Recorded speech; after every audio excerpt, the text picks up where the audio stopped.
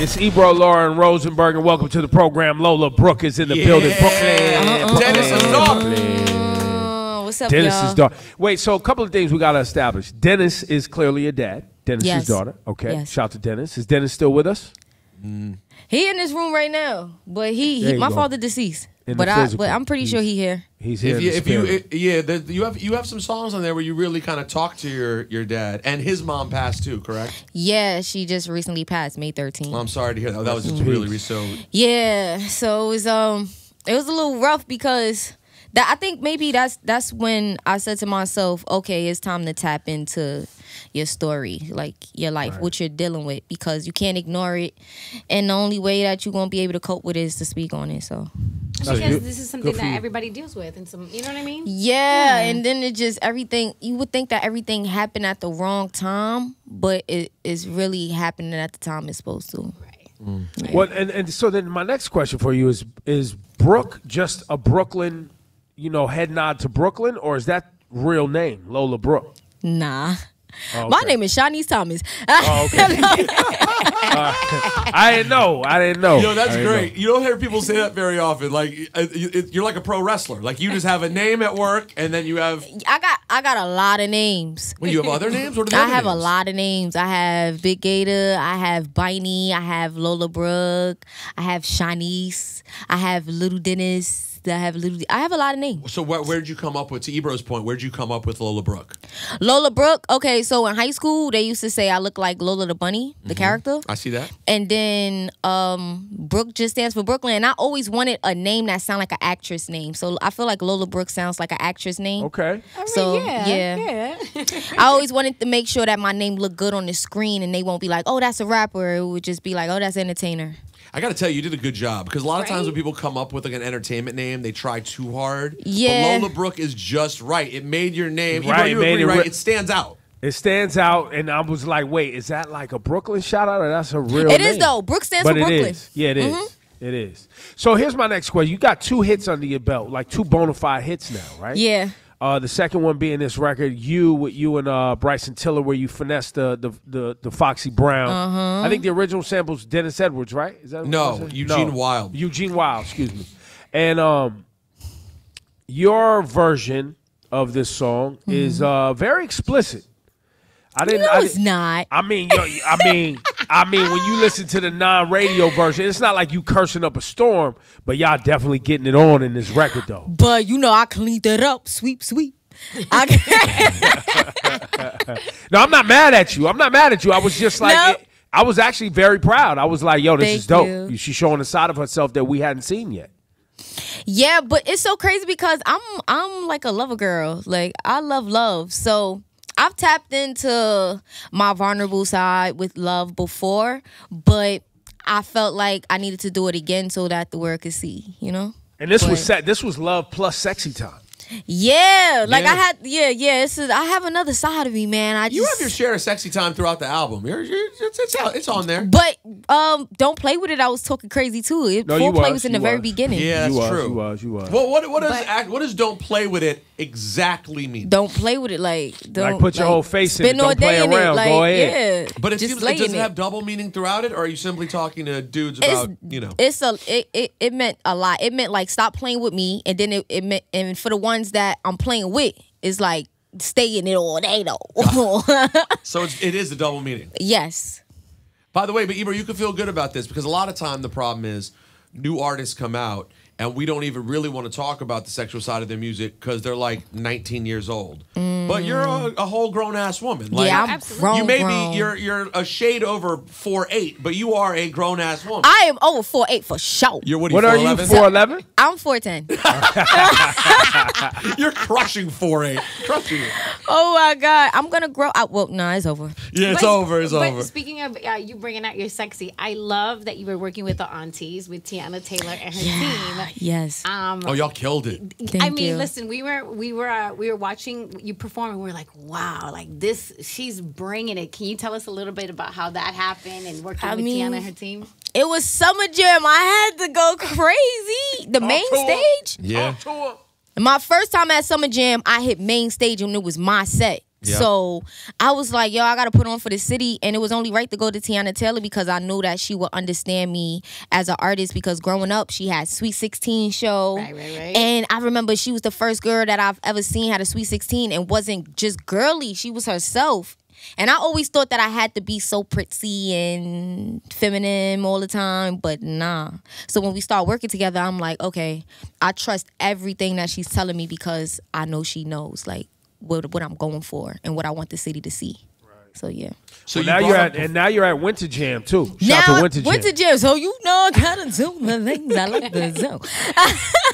But you really did. It made your set stand out, you know, because a lot of times people will take the, you know, radio shows and they don't give it their full set, right? They just show up and do like a little performance. Right. But you took it serious, and as a result, the set completely stood out. Yeah, she even helped me. Like, she had people help me with the production as well, too. So it was like a live band on certain parts. And, yeah, she, like, sauced it up. You've mentioned a couple times, though, that, like, the lack of prissiness. But, like, I now am married to a New York girl who is sexy, but is very much a tomboy also. Yes. Like generally wearing a Yankee hat, generally but it is interesting because as you get to know girls like that, are you also like that in the way that you're tomboy on the outside, but also very caretaking lover girl as well? Yes, I'm a lover girl. Like, I love. I'm affectionate. Like, I'm an Aquarius. You caretaker? I don't even know what that means. You cook? When people just shout out their, caretaker. let's keep it real. When people just shout out their zodiac sign in relation to like how they emote, it never makes sense to me. No, honestly, it's just for conversation because I'm not, you know, it's just Johnny Culture was like, wait a second, hold up. It's just for conversation. Because literally Laura I'm could not be a like, big fan. yo, I love relationships. I love love. I'm a Scorpio. And I'll be like, I love love just too. I'm a sound good. Pisces. It just sound good. You know, you ended off because I'm an Aquarius. You know? But it don't really mean nothing to me because it'll say something, you'll read up your zodiac sign and it'll be like, oh, you're going through something right now. I'm always going through something. I'm always going through something. So you have like your aggressive voice that you just put on? Yeah, that's my mad voice. So I just want a roughneck. Right. It's your rap voice here. Yeah. But do you like when you're like in lover girl mode? Are you baby talking at home? Or are you like a little? Nah, I like the hotline. I like the hotline tone. Like, yeah, how you doing? What you doing? Oh. Yeah. You mean the sex line? Yeah, voice. That's the sex line. Yeah. But That's look, call 917 LOLA Brooke. I need to do the 718 hotline. That's hard. You want to take it back? Yo, you could do the old school commercials. Remember those? The call 976 sex. Yeah. That was a thing. You know what I'm saying? Hey, look, I might fuck with it. You can find a whole other avenue you never even thought about. You can recreate that Spike Lee movie, Girl 6. Remember? That's right. That's what I'm talking. You know what I'm saying? I've never really seen the full movie though, but it never always seen Girl would 6 either. come on. I think I forgot what station, but I know what you're talking about though. You obviously you doing a big record with Koi for the album was a cool ass look. How good are you feeling about this state? I know it's like a generic question, like, oh, women in hip hop. It's almost getting old now because honestly, everyone knew who's popping is a woman. So it's starting to get like generic. Right. But given the history we have, where not everyone would play in the sandbox so nice, it is really cool to see y'all kind of all vibing. What was that? Was that intentional, or y'all just had a record in the stash and you put it out? It was intentional because me and Koi cross paths all the time, and the energy is just undeniable. So it was like, why not work with each other? And then what separates us? The Holland Tunnel, right? Yeah. And New we're York, not that New far. Jersey, that's it. Right. Not that far. How much it costs to go through the? Well, now it's It's like like $16. it's like $29 now. I mean, but it not costs. bad. It costs to link up, but it ain't nothing too crazy. So yeah, it was just so genuine, and then I just felt like on screen it would look so dope to have petite women working together with so much big energy, because that's what I'm based on, energy, and it definitely ain't the size. No, you bring a lot more than the 410. Yeah, for sure. I'm 7'2". Lola, what school you went to in Brooklyn? Boys and girls. You went to Boys and Girls in Brooklyn. You went to college out here, or you just went straight into making music? I went to Mega Evers, but I dropped out. You was like, let me focus on this music, or were you studying? What were you studying? Business. Okay. But now you running a business. Right, but I just wanted to make some money at the time when I was in college. Like, I was like, Ma, I don't know what's going on, but I feel like I'm important to the world. But right now, I want to make some money. So I'm going to go back to school, but it just ain't right now. And then what'd you do? I know. Was she cool with it? Was she like... She was cool. She was cool because I promised her that I would go. Okay. So when I went, I said, look, listen, I don't think it's working out for me because I did good my first semester. My second semester, it wasn't too right. I'm not about to waste my time. I know what I want to do. So if you could just bear with me, I'm going to figure it out. I don't know what it is, but I'm going to figure it out. And mom's held you down. My mom's held me down. Was she always supportive of your music career? Yeah, my mom is the reason why I resigned from my recent job before I started my rap career. Like, she would see me come home late nights and trying to figure it out, and she just pulled me to the side and was like, look, listen, if this is taking too much of your time and you can't be the artist you want to be, I got you. You can resign. What was the recent job before your music career? I was working in the shelter. I was doing residential aid, and she got me the job. Wow. So I needed her approval because it's like my mom just went out her way to get me this job, and now I'm trying to pursue a different career, but she was with it. And then I had even more support with my team. 80, my mentor, he was like, yo, I got you too as well. So I had a good support. So what was the order? You were working in the shelter and also making music, and then did you have any success before you decided to leave? Or are you just like, I'm going to leave, and then you found success? I had no type of success. You just left and went for it? I just left. I had dropped a freestyle 2017 flow, and it got some type of attraction from the city, but it was nothing for me to be like, oh, I'm leaving my job. Right. But I left because mentally I couldn't keep doing it. I couldn't keep doing it. And my mom seen it. So, and I left 2017 February 14 on Valentine's Day. I resigned from my job. And then how long between then and when you first started making like actual money in music? A few years, right? I just started making money off music, really. You wouldn't ever realize it or see that part. So 4 years. It was about 4 years of grinding. Because your last record popped in 2022, right? That was right. And I started my career professionally 2017. Yeah, wow. So really like 4 or 5 years I was like struggling. It was rough. So you got signed and you say you just started making money. So have you been able to, pay your mom back in some way, shape, or form? What? Yeah, I sent my mom back recently to Atlanta. She was out here for the holidays with me, Thanksgiving. I'll make sure I take care of my mom for sure. Oh, so she was able to move. No, my mom got her house herself before any of all this stuff started happening for me. Okay. So I've always seen my mom grinding, and when she wanted something, she went and got it. So, yeah. Well, look, Dennis's daughter, you out here, little Dennis, little Lola. Yeah, Lil she D. out here doing it. Doing the things that I like to do. I'm trying. So while you're on New York radio too, we might as well have you shout out some people, because I'm sure there's people like back in the day that showed love, supported, all of that before it was a real thing. Family members that believed in you. She's hesitating. Is that family members?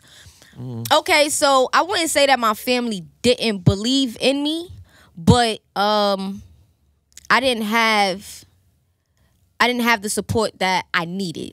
They might have gave the support that they wanted to give, but it wasn't enough. And I don't blame them because I never told them. I never wore my pain on my sleeves. Out looking in, you wouldn't know that I was struggling. Because my mom was so strong. It was like, yeah. How old are you when your dad passed?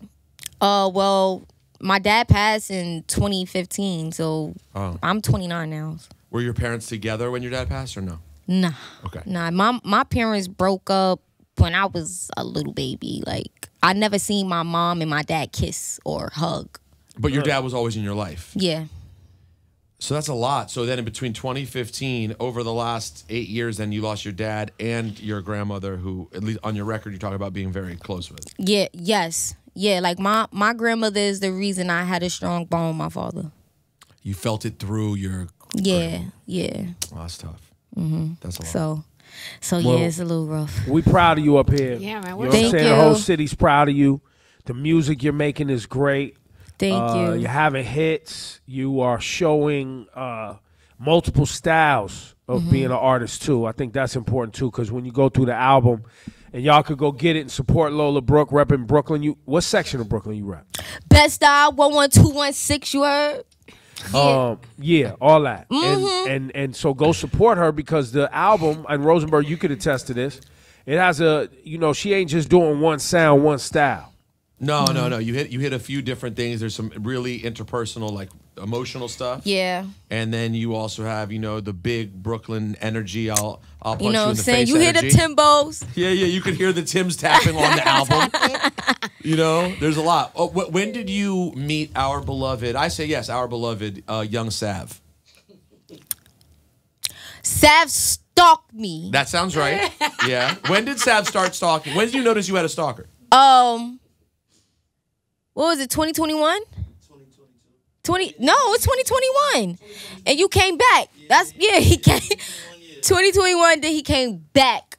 2022, still stalking me. And so he was just in your DMs like, hey, and by the way, if people don't know, Sav is a music executive. He used to work here in many capacities. His brother's Fat Man Scoop. He's part of the family here. But he just like crept and was like, hey, I'm interested in what you're doing. How did it go? Yeah, he was just like, yo, like you don't, but it was so crazy that I had a lot of those type of DMs, but with him, it just felt genuine. I'm like, he's not a weird. He don't give me weirdo vibes. He does not. Like, Sav really doesn't give weirdo vibes. That is yeah, true. like You know why? Because he's not a weirdo. Right. I'm like, Ebro that we know of yet. And then you did your research on him. Yeah, I hit up my team like, yo, and they was like, oh, Sav, like, I'm like, oh, okay, cool. So you guys know this guy? They like, yeah, Sav. I'm like, all right, cool. So was that sort of timeline wise? Can you time it out that around meeting Sav was sort of the beginning of when it started turning into like the next stage of some dollars starting to come in? Yeah, the next stage start coming in. Yeah, that's pretty good. Out of way, Sav. Gang. Did he ever tell you about the time he met Jimmy Carter on a plane? He saw Jimmy Carter on the plane and was like, yo, what's up, Jimmy, baby? He called Jimmy Carter. He called President Carter, who God rest his wife's soul. She just died this week. Sav saw Jimmy Carter on a plane, and Jimmy Carter had a thing of anytime he flew. First of all, he flew commercially, and when he flew, he would walk up and down the plane and shake everyone's hand. Sav has a video of himself filming as Jimmy Carter comes up to shake his hand. And your manager, this gentleman here, sticks out his hand and goes, yo, Jimmy, what's up, baby? You good? To the president. Probably one of our favorite Why you never videos. showed me that? Yo, you have to show her this gem. He's so embarrassed. When was It's like this? 4 or 5 years ago? 5, 6 You years good? ago? Yo, And he Jimmy, said, you what? good? What up, Jimmy, baby? He said, Jimmy, yeah, what's up, Jimmy, baby? You good? Oh, you can't make this shit up, man. You can't make Yeah, that's your guy. That's young Savarini. Well, congrats, Lola. This is awesome, Thank man. you. Yes, we're so proud of you, Lola. I appreciate it, Yeah, man. and shout It's to been a- Tree, shout to your entire team. You guys are really, really amazing. Yeah, it's been a long time coming, man. Can we manifest in the universe you doing some sort of Jordan collab at some point with the Lola energy, with the Lola Bunny We need energy? that. Yo, I love Space Jam. I'm looking for Bugs Bunny anyways, you know? Let's manifest this into you doing something Lola Bunny related needs to be put in the energy. Because once you said that's how you got your name, it is No, sort I can of change my voice. I get it. What they need me to do? Because I can make a unique character. You know what I'm saying? we can figure it out. Come Right. on. Give Lola Bunny a little Brooklyn energy. I can see it. Yes, give Lola Bunny a little Yankee fitted. You know what I'm saying? Yo, But it's yeah, I hilarious. track that. Yo, let's get to something off of Dennis's daughter. You want to play that Bryson Tiller? What else you want to play off the album? I want to play Please Don't Get Me Started. Please don't. Please don't. With Coyle Ray Amnesia. Let's do it. Yo, Lola, we love you. And have you had a chance to link up with any of the Brooklyn MCs or any of the ladies, Foxy, Kim, any of that? Have they reached out? Have you guys crossed paths? Well, I crossed paths with Kim, and I be in conversations with Fox. Oh, like word. I text her a few days ago. Or she Very text. dope. She be texting me too. So- though. so- like randomly. Oh, I like that. That's beautiful. That's So so you're in dope. communication with both. On some Yeah. level. Wow. Yeah. All right. Well, both. Winter, I love 'em Winter both. Jam. You never know. You never know. You what's just happening. never know. It get cold in New York City, you know. Yo, if December Lola 30th. Brooke, if Lola Brooke could bring out Kim and Foxy Nah, together, that's a lie. No, no, no, Oh, no. wow. Don't pressure me. Wow. Wow. Yo, Fab almost did it a few summer jams ago, but Foxy was late and it missed the moment. It almost happened. Yeah, I remember It that. almost happened before. Yeah. That'd be a blessing. It'd be You know what I'm amazing. saying? They said New York City is going underwater in what year? What? The way it looks, it could be 3 or 4 weeks.